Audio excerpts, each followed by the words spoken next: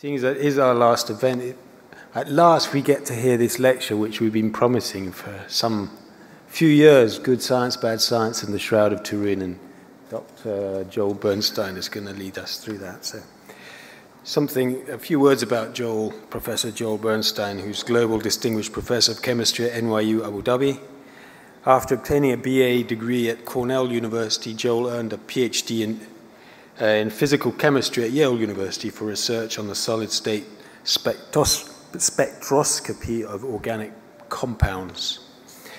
Following a two-year postdoctoral stints in X-ray crystallography at UCLA and in organic solid-state chemistry with Gerhard Schmidt at the Weizmann Institute of Science in Israel, he joined the faculty of the newly established Ben Gurion University of the Negev, where until January 2010 he held the Carol and Barry Kay Professorship of Applied Science in the Department of Chemistry and is now Professor Emeritus there. From May 2010 until August last year, he was a professor at the newly founded New York University Abu Dhabi, that's us, where he is now Global Distinguished Professor of Chemistry, as I repeat. His research interests center on the organic solid state, with particular emphasis on understanding and utilizing polymorphism, structure property relationships, hydrogen bonding patterns, and graph sets and organic conducting materials. He has published over 180 research and review articles and book chapters on these subjects, and is the sole author of a book entitled Polymorphism in Molecular Crystals, published by Oxford University Press and translated into Russian. In 1999, he was elected a Fellow of the American Association for the Advancement of Science and has served as a consultant to many multinational pharmaceutical companies and as a testifying witness in patent litigations on the solid-state chemistry of drugs.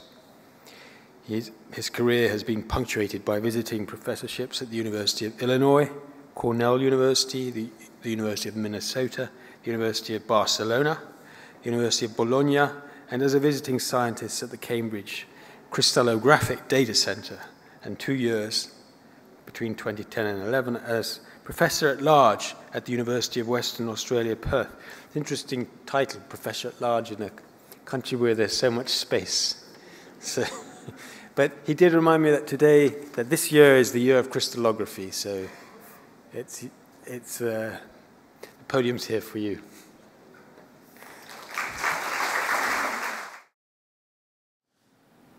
Thank you very much, Philip. As you mentioned, this room, this building is rather special for me. The first time I came to Abu Dhabi was on an interview trip in early October of 2009. And the building was just being finished. They were just furnishing it. So I saw it then. And in the first class that we gave, on the first Sunday morning at 8:10, we don't give 8:10 classes anymore. The students objected to that. I attended the first class that was ever given in this building. And now I have the honor of giving perhaps the last public lecture in this room. So I've had a lot to do with this room. What I'm going to try to do today is I want to talk about good science, bad science, and the Shroud of Turin, and that's maybe an unusual mix. And this talk developed out of really some of the things I had to teach when we first came here. We had students who were coming from all over the world, and I'm a chemist, and I was responsible for teaching first-year chemistry here.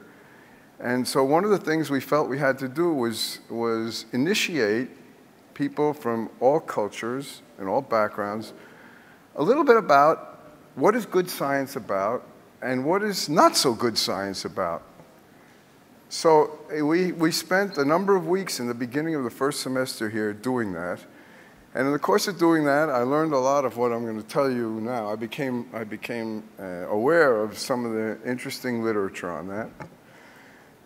And the Shroud of Turin was something that I'd been fascinated by for many years from a lecture from the person I'm going to talk about in the second half of the lecture. So what I'd like you to do is I'm first going to talk about good science and bad science. We'll contrast them. And I'll give you some examples of good science and bad science. And then we'll move on. You'll have then the rules about what it's all about.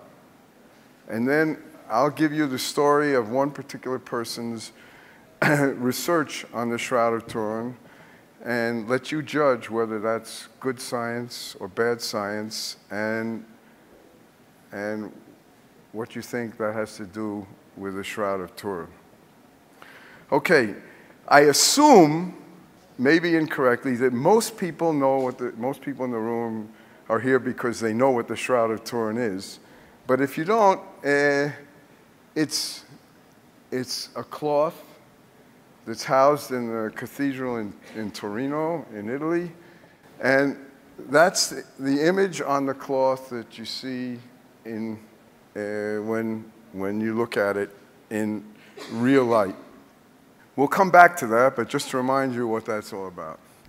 So I want to start with what's good science and bad science.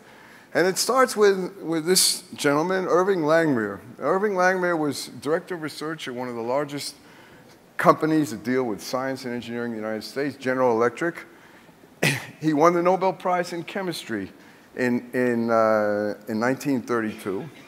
He was the first industrial chemist to win the Nobel Prize in chemistry, and his discoveries and his research were in surface chemistry. And surface chemistry is very important in what we do today. That's what makes all these very thin layers that are all stacked up in your computers and your watches and your cell phones and all. A lot of chemistry can go on very thin layers, and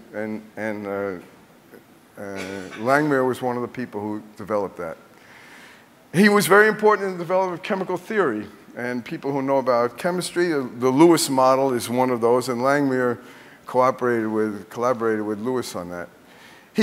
Another one of his developments was filling incandescent lamps with argon so that would increase their lifetimes. Hydrogen welding, which is very important in industry. And the vacuum tube. I don't know how many people in this room remember vacuum tubes. I'm probably one of the few, but radios and original televisions were all made with vacuum tubes. And at the end of his career, he became very interested in cloud seeding. A really remarkable person. Now, I'm going to jump to somebody else, Kurt Vonnegut. What's the connection between Irving Langmuir and Kurt Vonnegut? Well, it turns out that Kurt Vonnegut, when he went to work after World War II, was a publicist at General Electric, and he worked for Irving Langmuir. So he became very, very familiar with it. And Kurt Vonnegut also had a brother who was a very accomplished physicist and had his career in California. And those of you familiar with Kurt Vonnegut, who happens to be one of my favorite authors, one of his popular books is Cat's Cradle. And according to Vonnegut, Langmuir was the inspiration for the main character in that book. Now, this has to do with our story. In that book, those of you who are familiar with it, there's something called Ice 9, which means a different structure of ice from the ones we put in our various drinks. And Vonnegut describes the properties of Ice 9. It's more stable than Ice 1H, which means hexagonal ice. And it has a melting point way above freezing. And that has very important implications in this fictional account, because it can act as a seed to supercooled water. What do we mean? What does that mean? Well, it means that if you have Ice 9 around and you have water below that temperature, then it would cause all that other water to solidify. And what would that mean? Well, if it started to solidify, then all the oceans in the earth would freeze. That's all fictional. But you'll see this is related to the story I want to tell you. So that Vonnegut is connected. And that book, remember the date, was first published in 1963. Now, Langmuir was a very accomplished physicist. This is one of the most remarkable pictures. There was a conference in Brussels in 1927. And those of you who know some of these scientists can recognize some of the greatest physicists in the world. There's Madame Curie, there's Einstein, Bragg had already won the Nobel Prize, there's Debye, there's Heisenberg, and a remarkable collection, there's Bohr, a remarkable collection. They're all physicists. The only chemist who was there was Langmuir. And Langmuir was there, you see, he's got a cane, because Langmuir had been on a skiing trip to Europe, and Brillouin, who was over here, was a friend of his, and so he couldn't go home, couldn't walk. So Brillouin said, why don't you come to this meeting? So that's how he got invited, the only chemist among all these physicists.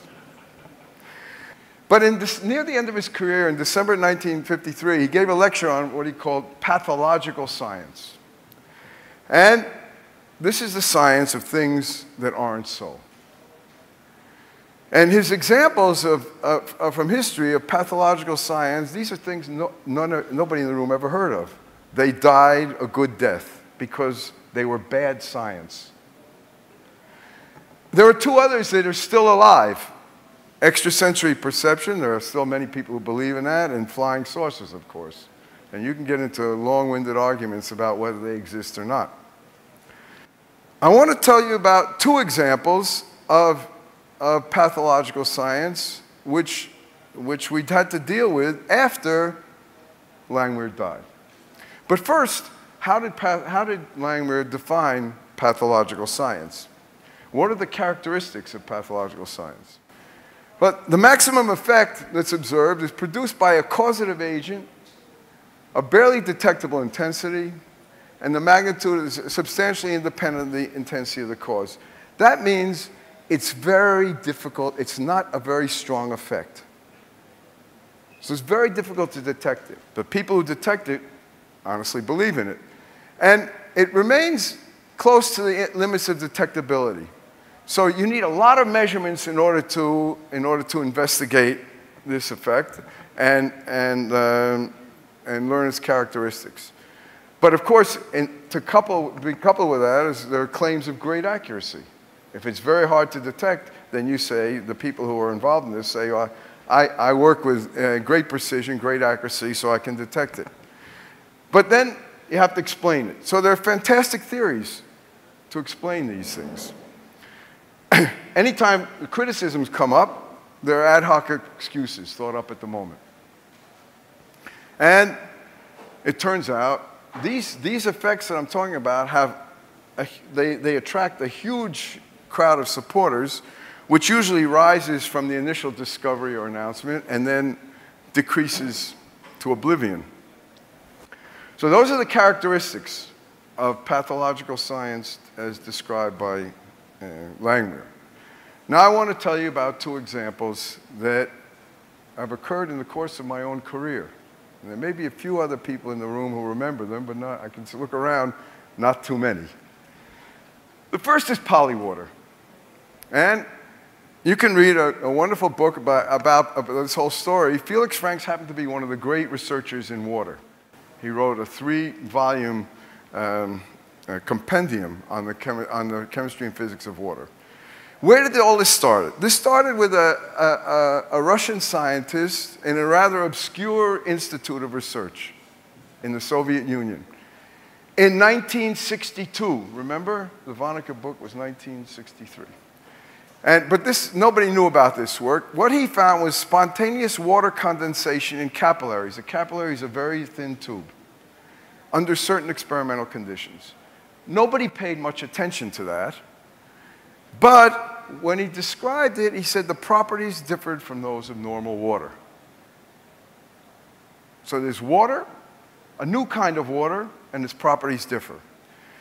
Nothing really happened to that for about 2 or 3 years. And then along came this gentleman, a Russian colleague. But he was no slouch. Deryagin was vice president of the USSR Academy of Sciences. And he's a very widely recognized physical chemist. There are many effects and equations and such named after him. And so he commanded a lot of respect. And he was in Moscow at the Soviet Academy of Sciences. So he picked up on this discovery, and he took over the research in 1966. And he said he perfected an experimental technique for the production of polywater, which he called condensate. Now, he could get enough of this condensate so he could measure the properties, and he published them. And so I'm going to tell you what the properties were, and then what we know is the properties of normal water. So the freezing point was much lower than normal water. This is 0 degrees. This is much below 0 degrees. The boiling point was much higher. This is 100 degrees centigrade, and that was much higher. Notice it's in a range. When we measure these things, we know an exact number. But they didn't get an exact number. They got a range of numbers. That says something about the nature of the science. The density was about 40% higher than normal water. The thermal expansion coefficient, that means how fast it expands as you raise the temperature, is 1.5 times the normal water. This created a huge amount of interest. And one of the people who picked up on this was this gentleman, Jerry Donohue. Who is Jerry Donohue? Jerry Donohue is mentioned in Watson's book describing the discovery of the double helix. And if you haven't read this book, I highly recommend it. It is a marvelous read, and you don't have to know a lot of science. And Watson is still around, and this is a wonderful story. But Watson describes Jerry Donohue. And what does he say about Jerry Donohue? As he says, next to Linus Pauling, who was in the race for the double helix with Watson and Crick, Jerry knew more about hydrogen bonds than anybody else. And Jerry Donohue was the guy who gave the key to Watson, especially Watson, not so much Crick, but Watson, on how to put the DNA together. The final piece in the puzzle was due to the fact that Jerry Donohue corrected Watson's ideas, which were wrong. Watson had the wrong idea about how the base pairs in DNA should go together, and Donohue was a postdoctoral fellow from Pauling's lab at Cavendish Laboratory, and he happened to be around, and he walked over and he looked at Watson's thing. He said, you got it wrong. You got to change that, and then Watson got it right. So Donohue was a key player there, and became one of the real experts in what we call hydrogen bonding, and that's the way water molecules stick together, by hydrogen bonding. And Donohue got into the polywater game. A lot of good scientists were in the polywater game. Published the structure of polywater in Science.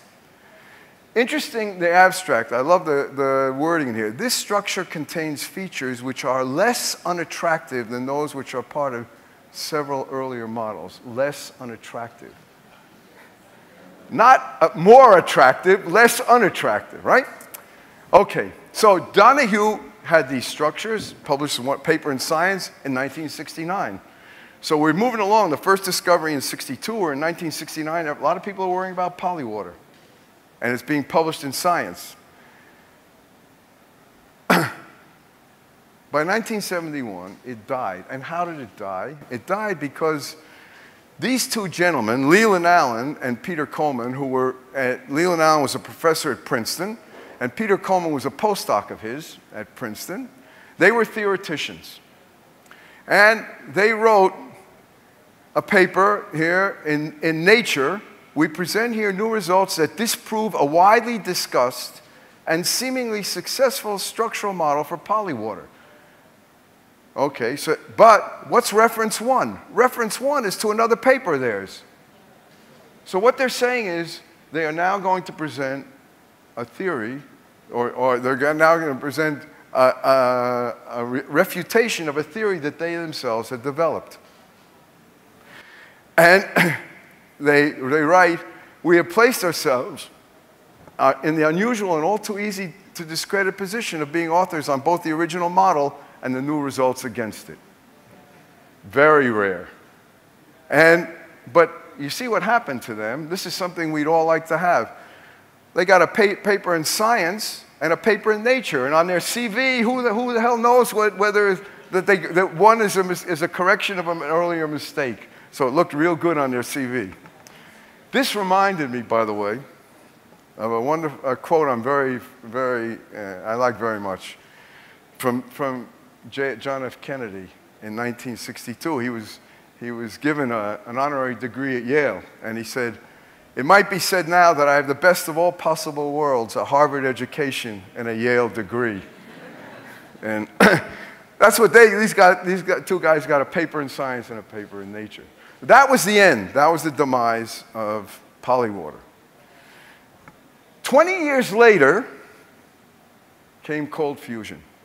And this started, I remember where I was at the time I first heard about this. I was riding in a car in Los Angeles, and this came over the radio.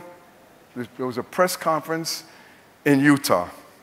2 scientists have successfully created a sustained nuclear fusion reaction at room temperature in a chemistry laboratory at the University of Utah. Now, fusion, for those of you who don't know, is not like, normally when we talk about an atomic bomb, that's fission, that's atoms splitting. But fusion is putting atoms together, and you need a tremendous amount of energy to do it. It is not easy to do that. But these two gentlemen said they had done it. And so what was the press? It was the greatest invention since the discovery of fire. Now, it became an instant media event, made the cover of Time magazine. And I love the cover here. Now, how 2 obscure chemists stirred excitement and outrage in the scientific world. 2 obscure chemists. Fleischmann was an Englishman, a fellow of the Royal Society, and Pons was the chairman of the chemistry department at the University of Utah. I would like to be as obscure as Fleischmann. But Pons and Fleischmann, they were interviewed on all the TV networks. And US Congress had hearings on cold fusion. This was a big hit. What were they claiming they had done? They claimed they had this little cell, each one of them holding the cell. In that little cell, they could do what other people were trying to do to build this tokamak, to do real fusion. And just to get an idea of the scale, these are people here who are working on this instrument that these guys said they could do in this test tube. There were a lot of attempts to prove and disprove this. In the end, it didn't go anywhere. And Pons moved to France in 1992. Toyota put a lot of money into it for a number of years. Pons had to give up his citizenship. And Fleischmann, he's still alive, but Fleischmann died a couple of years ago. He was home in England. And it ended. 2 examples of bad science. I want to move on to another example that has a lot of the same characteristics, but a different ending. Heike Onnes was a Dutch physicist, and in 1913 he won the Nobel Prize in Physics. For what? He was the first to make liquid helium. Now, to make liquid helium, you have to take helium down to a very, very low temperature. It's 4 degrees above absolute zero. And he managed to do it. And as a result, when he was using liquid helium, he discovered an effect called superconductivity. And superconductivity, we're starting to use that. Superconductivity is an effect where the resistance of a metal, say, that becomes superconducting goes to 0. So if you put electricity in there, it goes around and around and around and never stops. A lot of interesting things you can do with that. And that was discovered in 1911. How and why it works wasn't really understood. A lot of physicists did a lot of work on that. And one of them was a man named John Bardeen. John Bardeen was the only person who won the Nobel Prize in Physics twice. And there he is, an interesting personal sidelight. When I got to my freshman dormitory at Cornell in the fall of 1958, the guy living across the hall was Bardeen's son. And it was, his father won the Nobel Prize. So he's a pretty good physicist himself these days, Bardeen's son. But he won the Nobel Prize for the invention of the transistor in 1956. And then he won the Nobel Prize in 1972 for explaining superconductivity. And that theory was called the BCS theory. And the BCS theory said superconductivity could not occur anywhere above 10 degrees Kelvin. Can't be. And for that theory, they won the Nobel Prize. And for 75 years, nobody found any material that was superconducting above 10 degrees Kelvin. Sorry? Like above 10 degrees Kelvin. So they deserved the Nobel Prize. In 1986, along came these two gentlemen who were physicists at IBM in Switzerland. And they published this paper, Possible High Temperature Superconductivity in This System. And what did they say? They didn't have a press conference. They didn't make a lot of noise. They went and did their work and published it in a scientific journal. And they said, the highest onset temperatures observed in the 30 K range, which means they were 20 degrees above the limit that everybody else had found, and that the Nobel Prize-winning physicists had said was the limit. You cannot have it. The theory said there's no way, and these guys found it. And what was the difference here? The difference was they published this graph. It was easy to, you could see their numbers. And it was even easier than that because they published the procedure. Here's the sample preparation and characterization. And I remember very well what was going on at this time in 1986. The manuscript of this paper was being faxed all over the world, and all of us were going down into the laboratory and making this stuff and measuring it, and it worked. It worked for everybody. And that's what made the difference. This was good science. Everybody could repeat it. And these guys were given the Nobel Prize in Physics in 1987. So there you have, a year after, so there you have some bad science and some good science, and you can see the difference. Sometimes it's a little fuzzy, but there was no question here that they had a discovery that everybody else could repeat. Now I want to turn to the Shroud of Turin. And here's what it looks like in some photographs. The photographs aren't all the same. But what makes this very dramatic is not the photograph itself, but when you have a negative that's been contrast enhanced. And it's a very dramatic picture. And I think this is what we all think about when we think about the Shroud of Turin. There have been many, many books on the Shroud of Turin. Many books. But one of them is authored by a man named Ian Wilson, who had a role to play in the story I'm going to tell you. And this also was in the popular press. 1998, this came out Time magazine. It made the cover of Time magazine. And that was the beginning of the article. Let me just read this to you. The relic was declared a false a decade ago, but millions expected to venerate it, inspired by those who say there's truth to back their faith. So do you believe in it or you don't believe in it? Is it real or not? And that's one of the major questions that surrounds this. Where does this all come from? A shroud is a piece of linen that's used to wrap the body of a dead person. And in the New Testament, in the Gospel of Mark, Joseph bought a linen shroud, and taking him down, that's Christ from the cross, wrapped him in the linen shroud and laid him in a tomb which had been hewn out of rock. And he rolled a stone against the door of the tomb. So the Bible tells us that Christ was wrapped in a shroud before he was buried. And where is that shroud? There's a tremendous amount of information. You can be inundated with it, and there's a website on this if you're interested, but you just get an idea of how many people visit this website.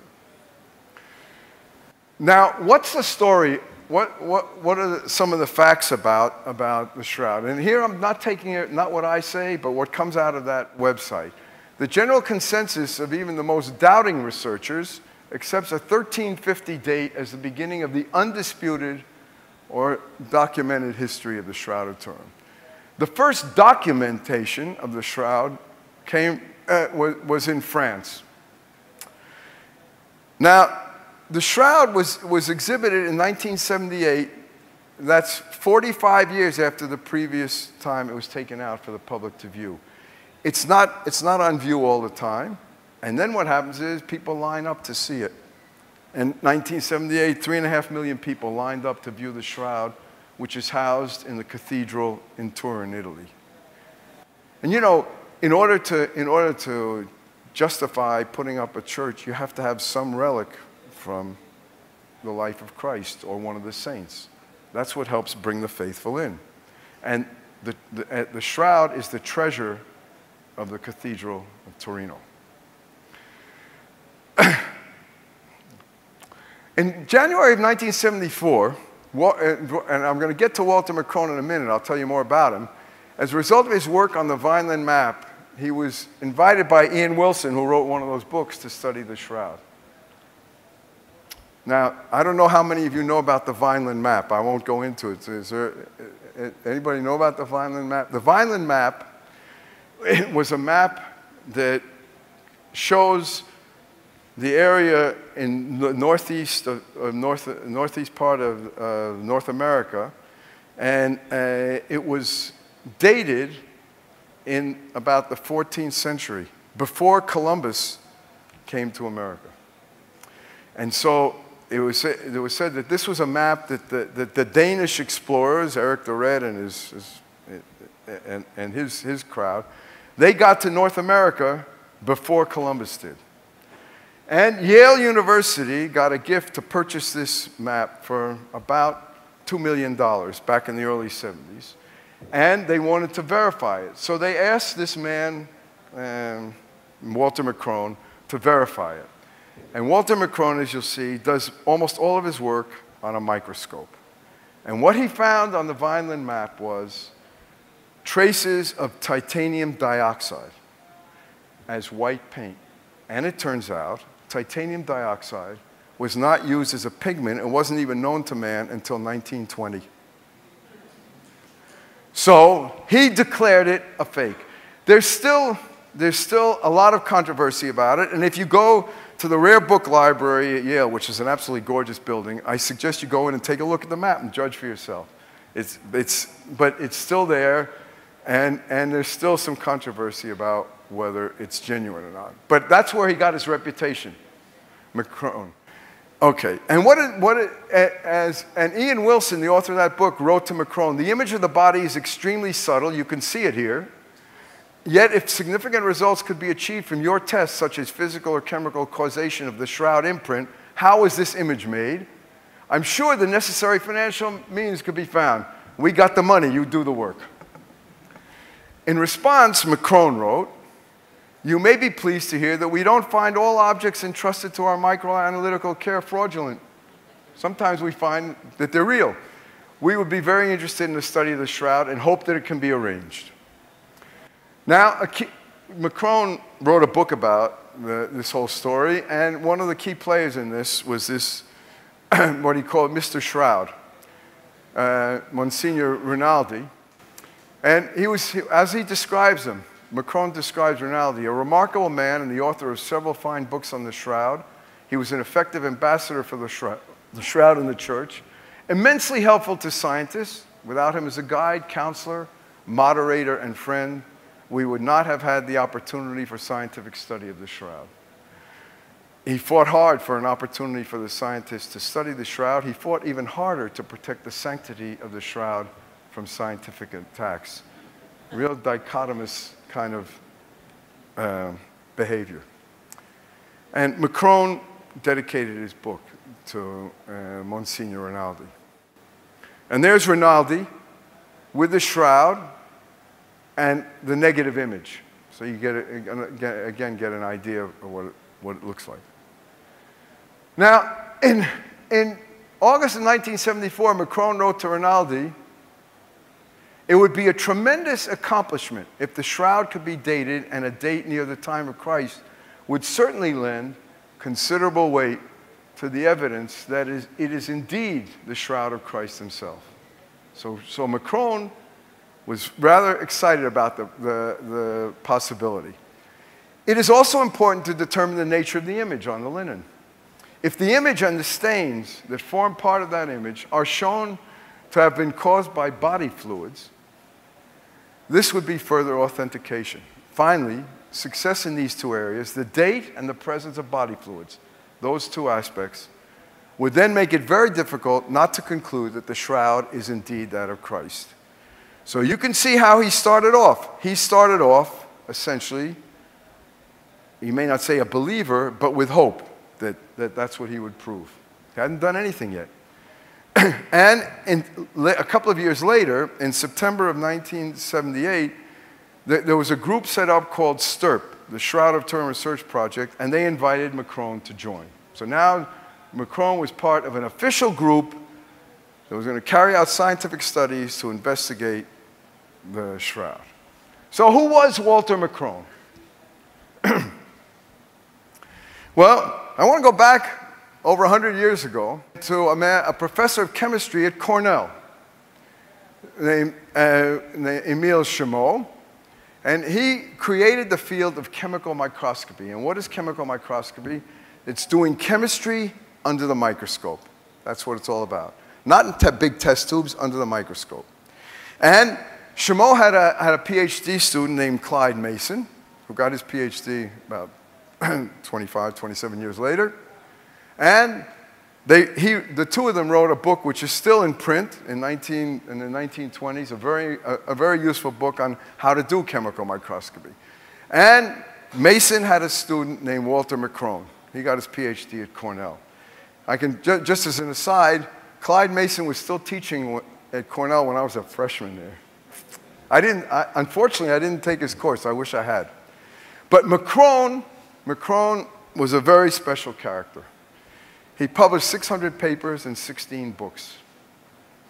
He could identify in a microscope on sight over 30,000 different substances. Now that may sound ridiculous, but if you think of he spent many, many hours looking under the microscope. But think about just look around the room and see how many things you recognize just by looking. We're all accustomed, this is our macroscopic world.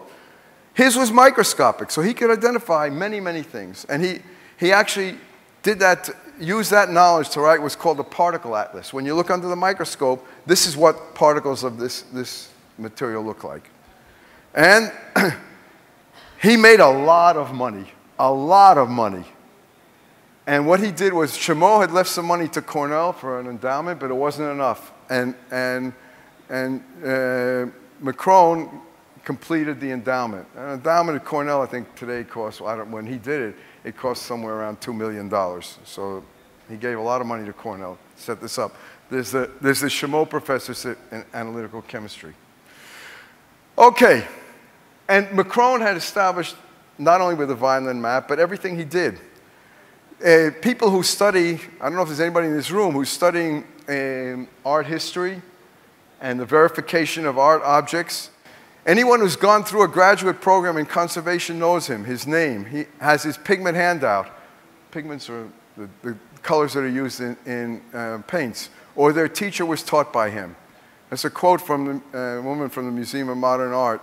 In your first year, it's Macron, Macron, Macron.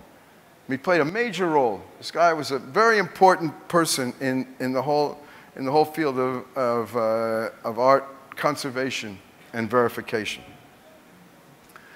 So in 1978, the STURP, the committee, decided to take samples from the shroud by using sticky tape, Scotch tape, and they lifted off samples of the fabrics from the shroud. And this is where all these sticky tapes had been located. Just to get you oriented, there's the face, and we're going to talk quite a bit about this sample right here. So these samples were taken and given to Macron to investigate. Now, most of this story, I want to tell you where it comes from. Macron wrote a paper in 1990 in what's called Accounts of Chemical Research. Just to let you know, this is what's called a peer-reviewed article. That's a very high impact factor. We'd all like to be publishing, right? Provost? We don't like to be publishing in journals that have impact factors like that. And he wrote a book called Judgment Day for the Shroud in 1999. So this is where what I'm going to tell you comes from mainly from these two publications. Okay, so Macron's got these tapes, and he sets out to work on them. Christmas Day, 1978. And he was a good scientist. That's cheating on you. But he kept a very good notebook, which is extremely important. One of the things that we try to teach our first-year students. So here's his notebook entry from Christmas Day. You can see December 25th. You don't have to read it. I'll make your life easy. This seems to be an appropriate date to start the study of the tape. My objective is to find what the image is. This is word for word. It is visible. Therefore, it has atoms, and we should be able to analyze these atoms. This should tell me what makes, I even crossed out and I put that in for you, makes up the image and perhaps how it got there. Most likely, it will turn out to be the body fluids yellowed by age. It is well known that almost any organic fluids with time, varnish on paintings for example, underarm perspiration also obviously yellows the cloth. In any case, I will begin by examining representative tapes by polarized light microscopy to see what I see. That's a rather positive outlook, yeah? And we're talking about now December 25th. Almost immediately there were surprises. December 26th, the next day, starting with 3CB, I showed you where that sample came from. A heavy image area, that is, what does that mean? On the shroud, that's a place where there's an image, not a place where there's not an image, okay? That's why he took that one. Blood, there's blood from a lance wound, because from where Christ was nailed to the cross, there was blood. At least all the pictures show us that. Using low magnification, that's important. That's 100, 10 times 10 is 100. I could see heavy encrustation of blood, question mark. It's too red. I've never seen dried blood look like this. The sample we use for the particle atlas is spray dried, but it's yellow to black depending on the thickness of the particles. Why is this blood different? I'll check more tapes. The particles with higher magnification and different kinds of illumination. So he's using all the techniques that he knows of how to change the conditions for observation under the optical microscope. A week later, I have looked pretty carefully at almost a dozen of the tapes and find plenty of red particles, all like the blood, still with a question mark, on 3CB. That's the same sample. The amount and degree of aggregation varies considerably. When blood clots, it aggregates. There's a great deal of, on this finger, that's other samples, both right side wounds. There seems to be less on purely body image, which shouldn't have blood. But there's some, that is in the right calf, lots of small red particles. Now he's going to try to identify them. I mean, remember, he could look at particles.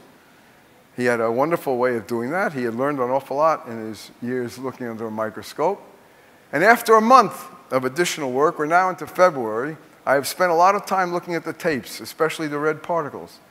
There are a lot of them. And they are definitely inorganic. Inorganic. Blood is organic. Hundreds of fibers are well coated with these deep red particles. They are very likely the same particles that somebody else, another group, show in their low-power photomicrographs. He looked at them in high magnification. They say this is blood. I say it is an inorganic compound. So he's had, as a result of what he's seen, he's had to change his view of things. Another month later, I carefully examined another sample, and found many clumps of, this is iron oxide, hematite, very tiny particles. This sample is blood from the wrist. We should prepare ourselves for a negative finding. Read the Shroud. So in 3 months, a little even less, his view had changed on the basis of what he had observed. Now, he was a chemical microscopist. Said he did his work on a microscope. So what observations did he make and what chemical tests did he do in order to carry out this examination? Well, you have to think, what are the scientific questions you have to ask before you start doing an experiment? That's what it's all about. So one of them is, what is the source of the color? It's colored. He said it was colored, and we can see it's colored. Are the image and non-image areas different? If the pigment is found, what's its chemical composition?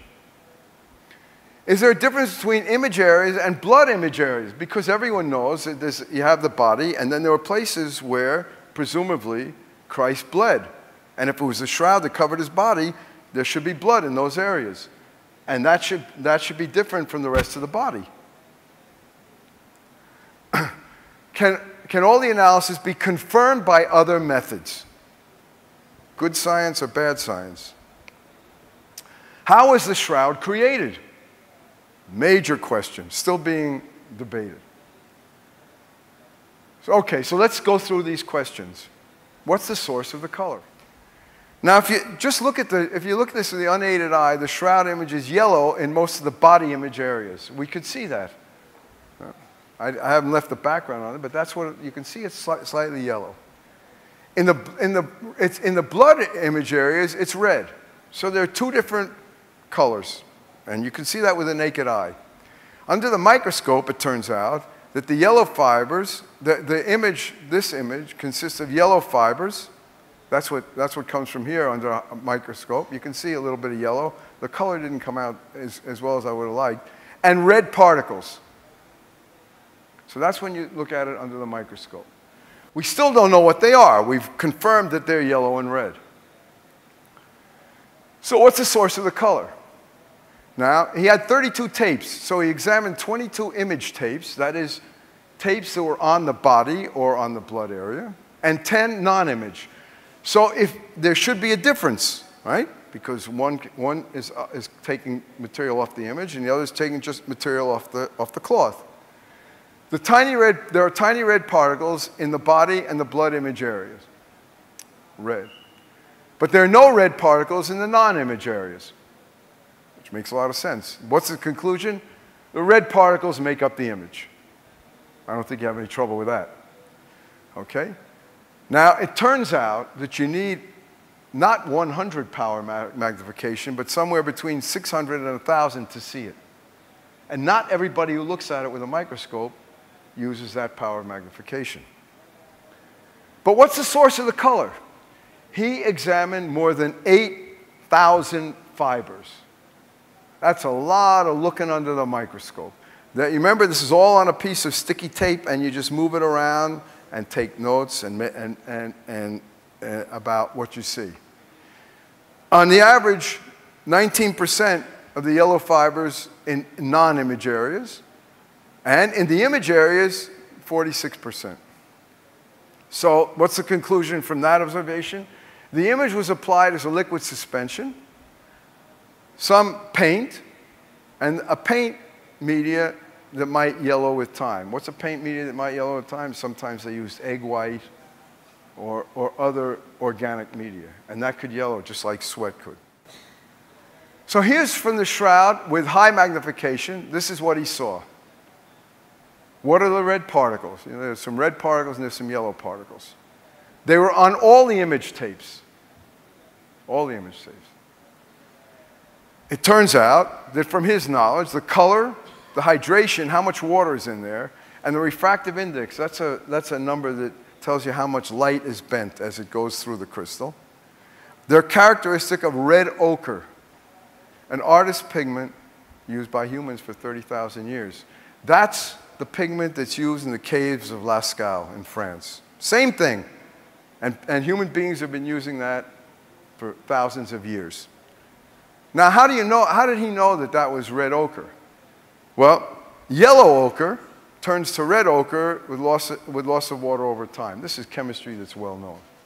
And this was confirmed by two other analytical techniques. He could identify it by looking at it, but he wanted to confirm it. So what he did was he went out and bought modern red ochre. You can buy it from Forbes, a company that makes pigments.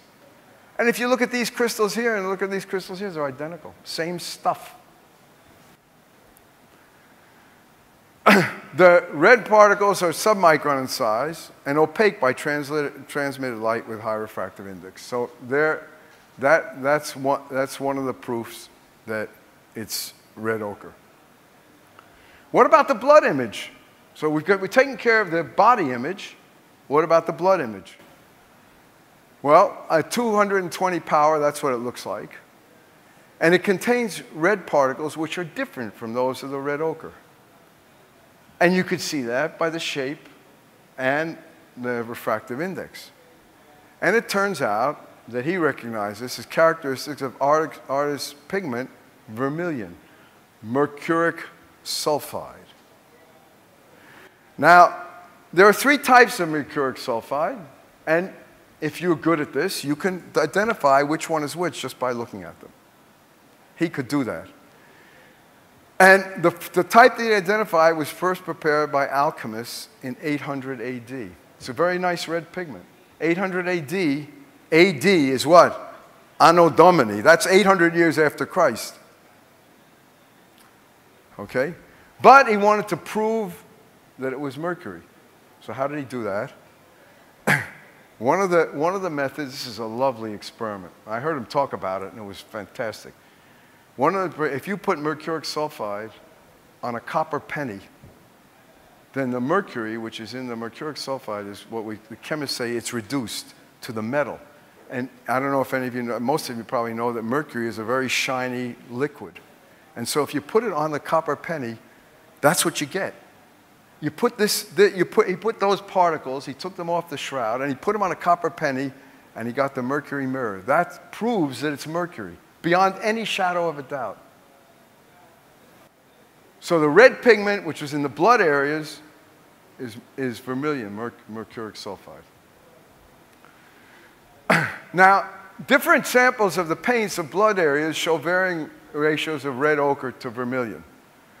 But there's no vermilion pigment in any of the thousands of body image fibers. No vermilion pigment in any of so the body has no vermilion, only in the areas that were meant to show blood.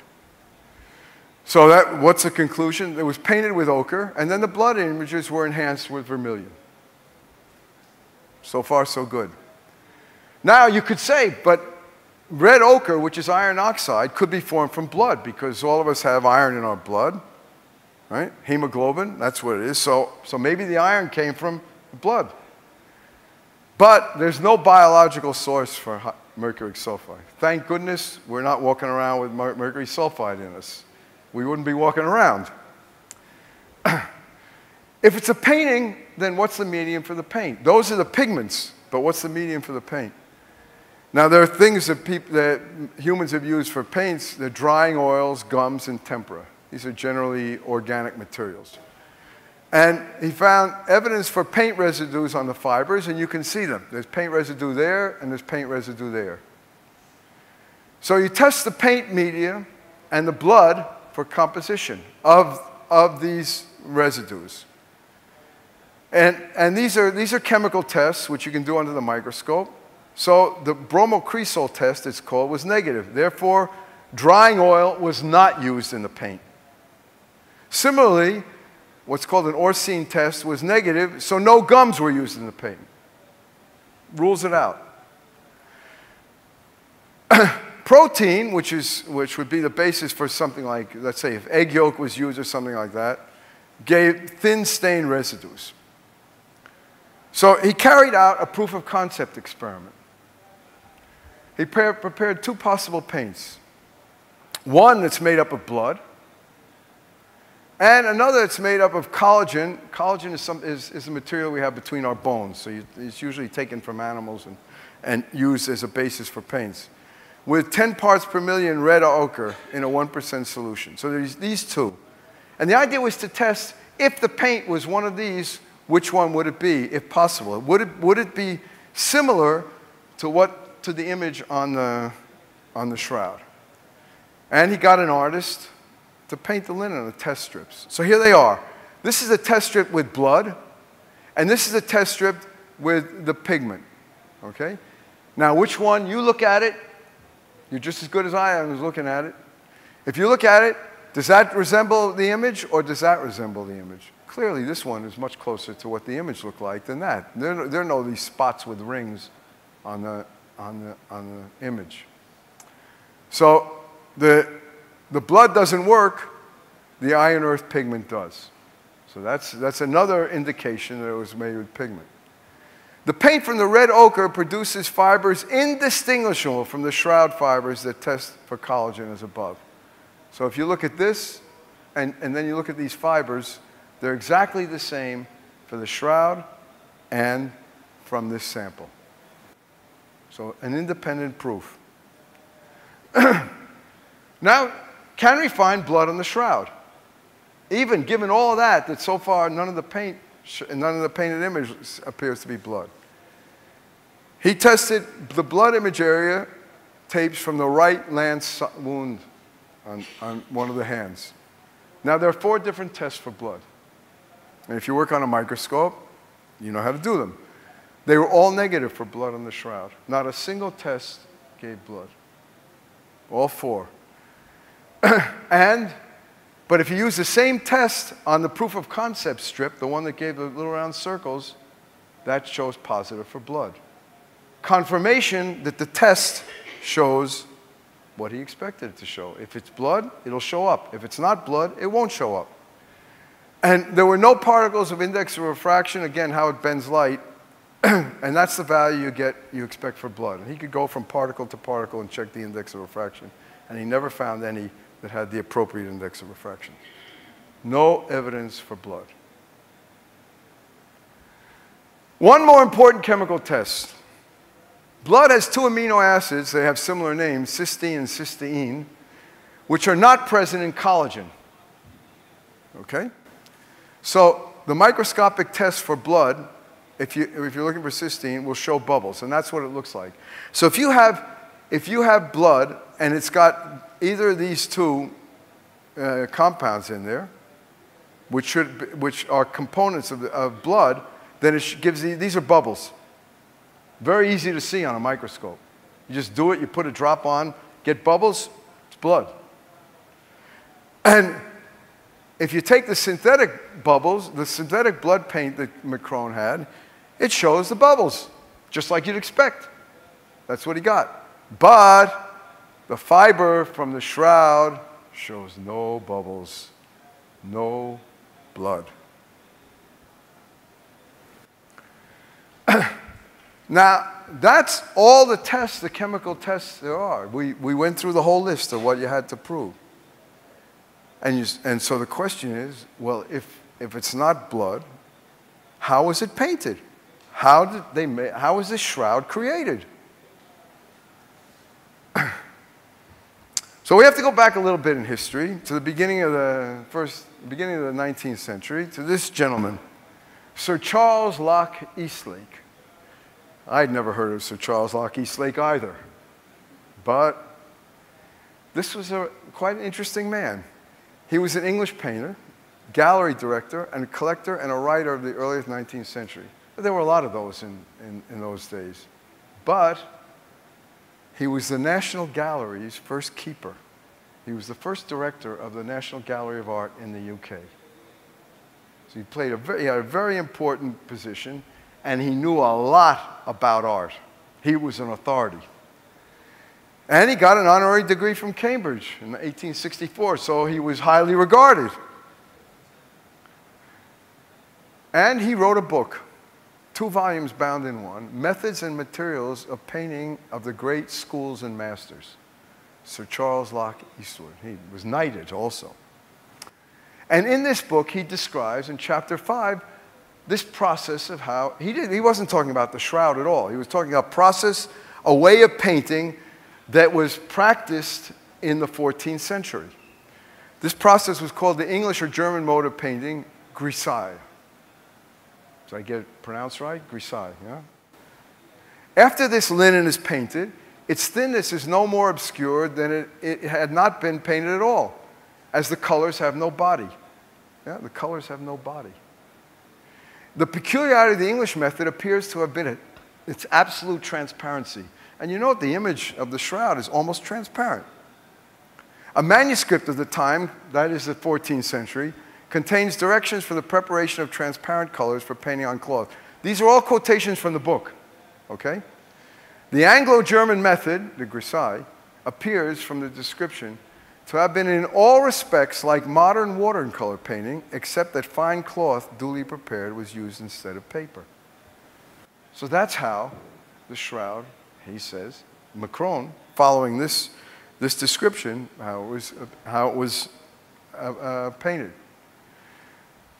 Now he says, his conclusion from that, it now seems reasonable that the image now visible was painted on the cloth shortly before the first exhibition, or about 1355. The period is right, and the historical record is in concert with that. I believe the Turin Shroud is, in its entirety, a skillful and scholarly work of art. Now, you remember how that article in Time magazine started out? A forgery? He never said it was a forgery. In fact, he says it's a beautiful medieval painting. He had great respect for this piece of art. And he set out to prove that it was a shroud. But the facts and the results of his experiments led him to conclude otherwise. Now, remember the history. We go back to the historical record. Eventually, this is a quotation, again, from the 14th century.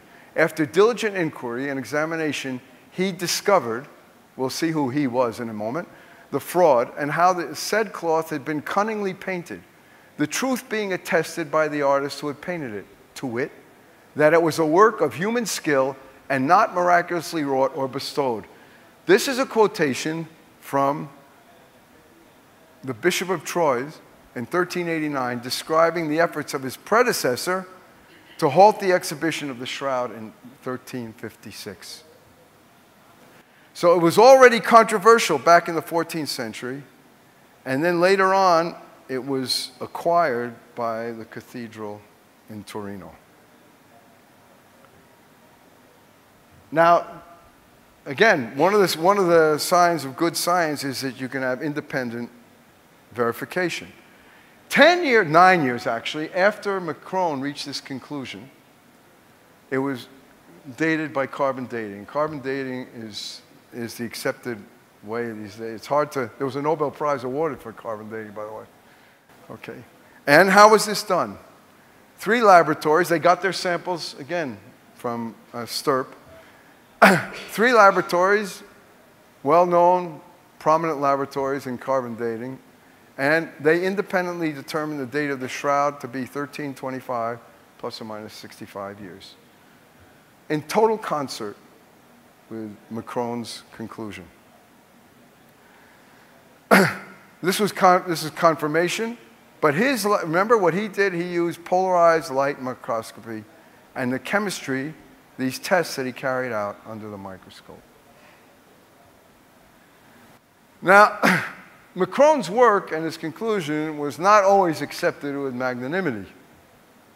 He received a postcard as follows.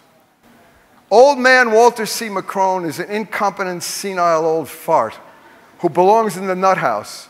That old fraud fudges data and misinterprets on an unprecedented scale. Signed, Citizens for Scientific Honesty. And of course, Macron had a wonderful sense of humor. I actually knew him personally. I took a course with him.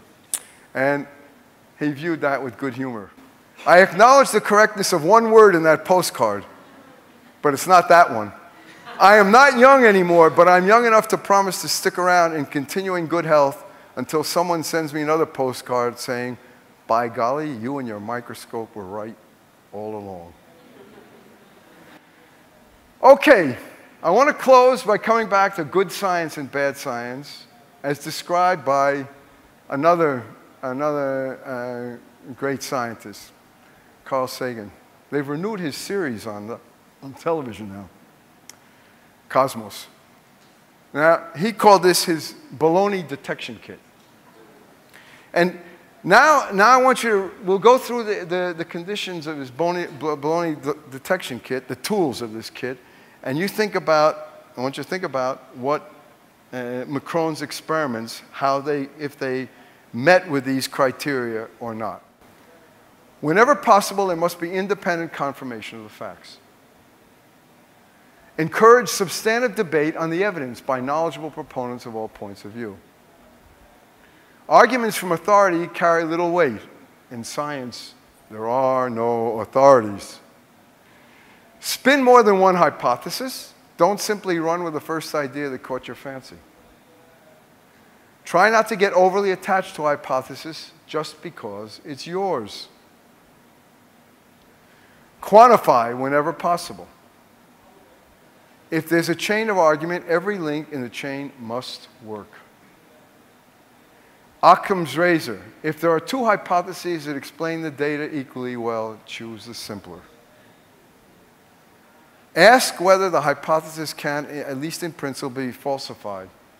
It's the idea of Thomas Kuhn. Shown to be false by some unambiguous test. In other words, is it testable? Can others duplicate the experiment and get the same result? And we saw what happened with the superconductivity. Everybody could repeat it and get the same result. And the question is, could everybody in this room go back and do the same test that Macron did and get the same result? Okay. That's pretty much what I have to say, but we have to remember what we're talking about. We're talking about what's considered a sacred religious relic. And we're going to believe in it or not believe in it. And in the end, it comes down to science versus faith or faith versus science. And many of us tend to believe in things that even subconsciously you may know are not, they're not real. There's no basis for it. But I think it's in human nature to want to do that. Hope springs eternal. This is a nice quote from a professor at the University of Virginia. In fact, perhaps the most significant revelation to come from the study of the Shroud is the demonstration that the practice of science is a very human activity. And you could see how Macron's emotions changed as he went through this whole investigation. When high technology meets the spiritual, it is very difficult to keep the lines between scientific proof and belief drawn. Thank you very much.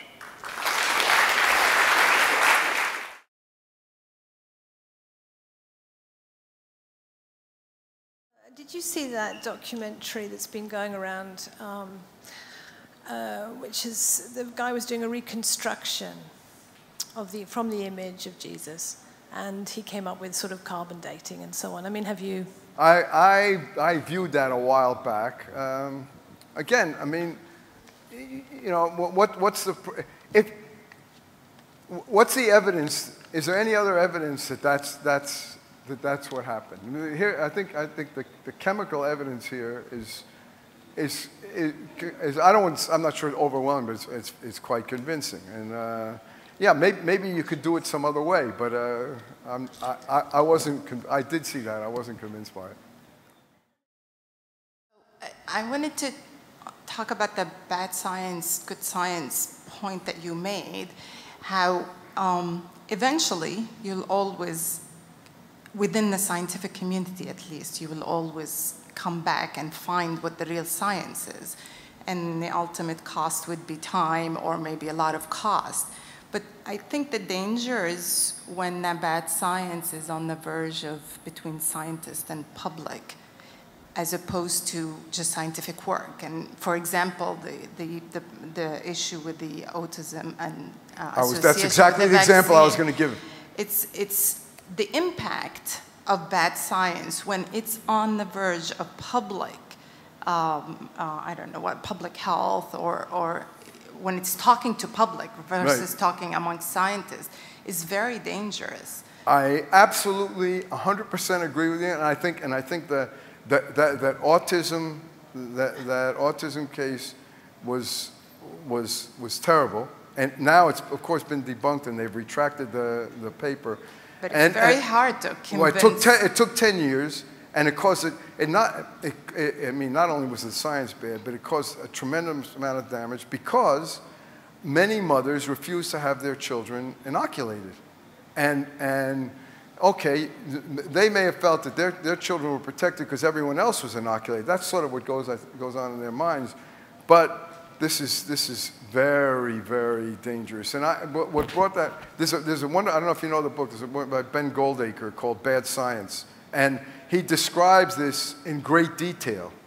And he actually, it was actually published just a couple of weeks before the thing was essentially debunked. And that story is right, terrible. but the key to that story is that the first publication by the clinician who actually was not even a scientific journal. So that's where I was trying to say that there should be some responsibility on the whoever, publishing houses or something, to kind of not take on such science without being peer reviewed or. And one of the things that Goldacre points out is that a lot of the science and the publicity and the quote knowledge that we get comes from people who don't have any understanding of it at all, and it comes from newspaper people who have no scientific training. Right. And this has become very dramatic news, and it's a sound bit on television, and everybody remembers it. And nobody thinks about what the ramifications are and what the basis for these. We all, probably once a week we all hear about what's good to eat and what's not good to eat, and then 20 years later we hear, well, it's not so bad. And this has a lot to do with how scientists report, and how especially the press picks up and reports it. So obviously you're a chemist. I came across the Turin Shroud last time when I was studying archaeology. Oh, okay. So from a different angle, I mean, you mentioned the carbon dating. I'm aware of the fact that some people have gone to tremendous lengths to try and discredit the radiocarbon dates. They have. Suggesting that earthquakes and things as such right. could remarkably sort of adjust the dating. I'm wondering if there is any suggestions or intentions to re-carbon date the shroud, because, I mean, since 1989 there have been quite significant improvements in carbon dating techniques, I believe. I recently saw another paper. They didn't redate it, but they checked all the data those three institutions, and came up with the conclusion there were no errors. Right. The sampling was correct, and all of that was perfectly legitimate. It's hard to argue with carbon dating. It really is. Mm-hmm. And remember, one of the things, all the things that you described, criticizing it, are exactly what Langmuir said. Fantastic theories that have also fantastic about making the shroud. Fantastic theories which border almost on the absurd, and it's hard to argue with it.